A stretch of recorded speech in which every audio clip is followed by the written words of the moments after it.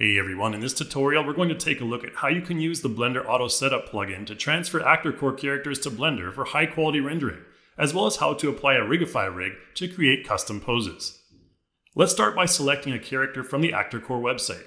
As you can see, there are hundreds of characters to choose from, spanning all kinds of different styles, genres, and industries, not to mention a significant selection of business-related models. We can preview our model and search for specific chat motions to pair with her. You can see that there are quite a few chat-related motions as well.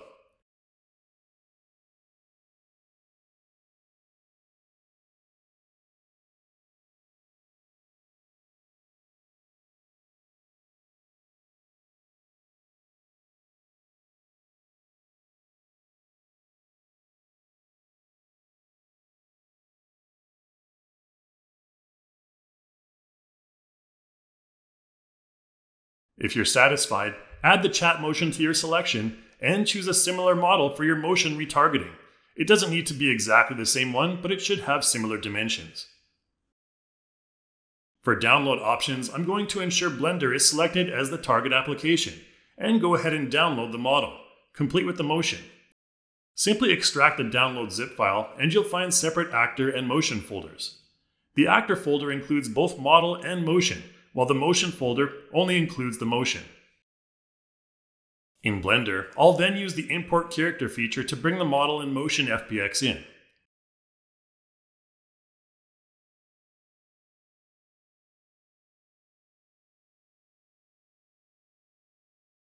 If we go into Material Preview mode, we can see that the character's materials have all been properly assigned, and we can view all the texture node connections. In wireframe mode, we can see that ActorCore characters have a very low and efficient polygon count, which makes them ideal for crowd animations requiring large numbers of characters, or as background NPCs for game design scenarios. They also come with a complete facial expression system. In the data editor, we can view the blend shapes that make up the expression and lip syncing capabilities that can easily be animated in iClone. That's the basics of ActorCore character structure. Now let's move on to some basic lighting and camera setup. Under Scene Tools in the Auto Setup panel, there are a number of lighting presets available for one-click application. There is also a camera button that allows us to quickly create a scene camera, including a camera target, that makes it easier to control the focus of our camera.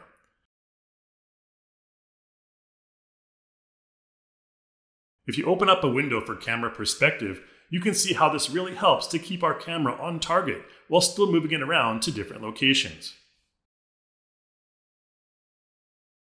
Once we've decided on a camera view, we can then go ahead and give the scene a quick render.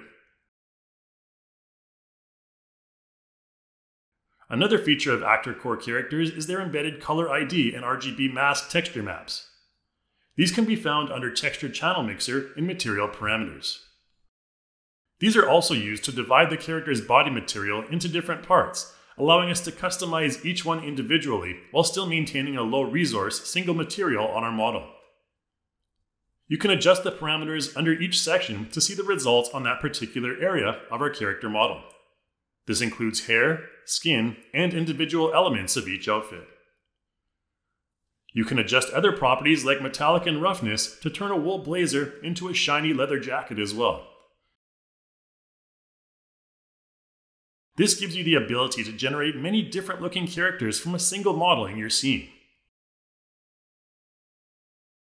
ActorCore also allows you to aggregate a motion, character model, and prop in your inventory and download them together with the combined download option.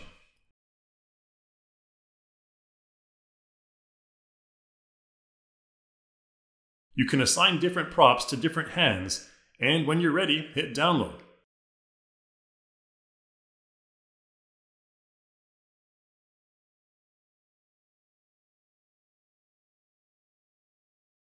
This will give us a single FBX file that contains all of those items.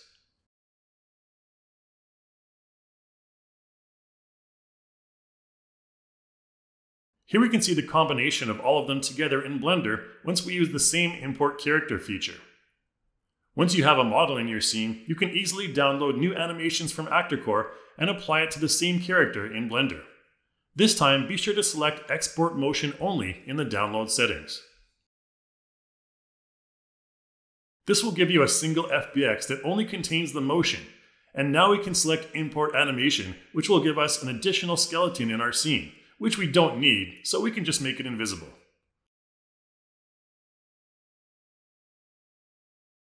Under Rigging and Animation, you can see that we now have an additional motion set item, which is our new animation.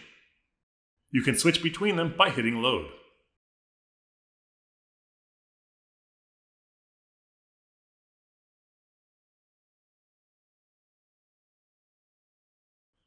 This allows you to easily accumulate a collection of motions and assign them to a single character model in your scene, a very useful feature.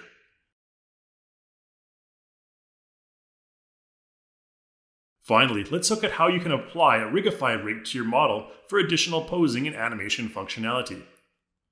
As with most things in the Auto Setup tool, it's a single click of the Rigify button to get a rig generated for your character. Enable In Front under Viewport Display to always show the rig controls over your model.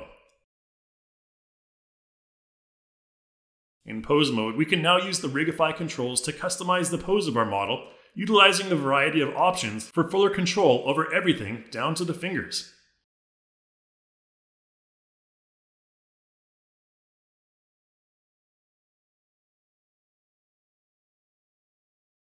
In addition to the body controls, there are also facial controls.